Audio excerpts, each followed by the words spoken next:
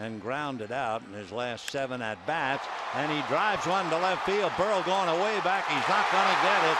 It will bounce over the wall. Billingsley will score on a ground rule double. DeJesus stops at third, and the Dodgers lead 1-0. And now Dave Righetti has gone out to talk to Jonathan Sanchez.